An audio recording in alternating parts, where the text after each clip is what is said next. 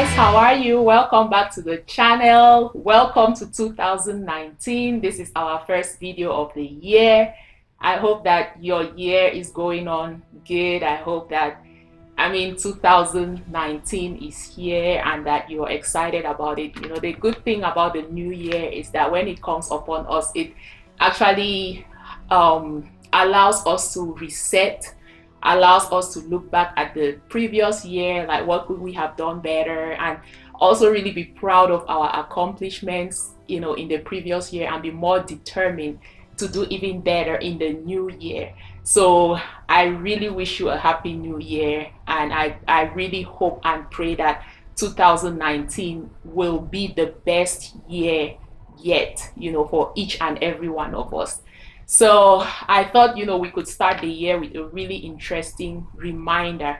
It is not like one of those reminders that is like, you know, just do it, go out and do it, but it's very practical, and it involves something that we all go through on our success journey. So imagine the people that you know that are doing really well, that you respect them and you respect their accomplishments, whether it's the CEO of some company that you know you're familiar with, or it's the owner of the business down the street that you go by there and get stuff that you need, or whether it's your boss at work, or it's an athlete that you love watching them on TV, or whether it's just a parent at home. You know, it could be your mom, your dad, and you just admire their work ethic and you admire their achievements and how they are able to, you know, just get stuff done on a daily basis, on a monthly basis, year after year. So I mean, there are those aspects of life that really inspire us. When we look at people, we admire those aspects of life. But then the reality is that even in those people that we admire, there are times when they actually encounter roadblocks, where they get to a point where things are just not moving, and they have to figure out how to get things to move. So for most of us that are looking, if you're looking at that person from the outside, you may really not be familiar of those times that they go through, that are times when they really don't know what to do, you know. So you yourself, as a go-getter, a mover and shaker, a champion, a winner, that person that goes out every day and really works hard and in doing what you do, you also get to those points where you reach a stage where you wonder, like, oh my God, I'm doing all of this, but you know, what do I do now? Nothing seems to be working out. What do I do? Like, you know, what do I do? What do I do? About to tear your hair out. You know, so the one thing that I wanted to remind you about, which as this year proceeds, you know, most of us are going to get to that point where we feel like things are like, what do we do? So I just wanted to remind you that whatever crossroads you come to in life, whether they are, regardless of how bad they are, whether it has to do with your professional work or with your personal relationships, whatever crossroads you come to, always remember that you have options. Okay, so as that champion, as that winner, as that go-getter, always remember that you have options, and that gives you hope, because you never want to get to the point in life where you lose hope. Once you lose hope, you've pretty much lost everything. Okay, so I was reading about this topic, and I came across this article. It was by Dr. Edward Shorter. He's a professor and social historian of medicine at the University of Toronto in Canada.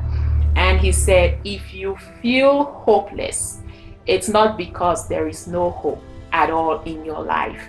It is because you feel there is no hope. Okay, so if you feel hopeless, it's not because there is no hope, but because you feel there is no hope.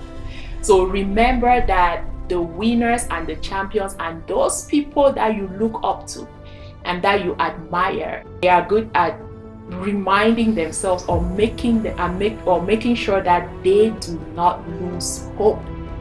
Okay, so here are a few quotes about hope to inspire you, and hopefully you would remember these words as you go through the year.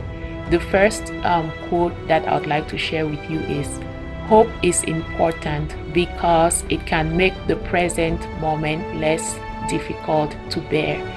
If we believe that tomorrow will be better, we can bear any hardship today.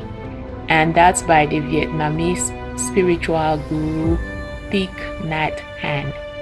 The next quote is, walk on with hope in your heart and you'll never walk alone. That's by the Indian public figure Shah Rukh Khan. Then the next quote is by our very own Dr. King, Dr. Martin Luther King. Carve a tunnel of hope through the dark mountain of disappointment. The next quote is, I find hope in the darkest of days and focus in the brightest. I do not judge the universe. I love that. I find hope in the darkest of days and focus in the brightest. I do not judge the universe. Hope is being able to see that there is light despite all the darkness.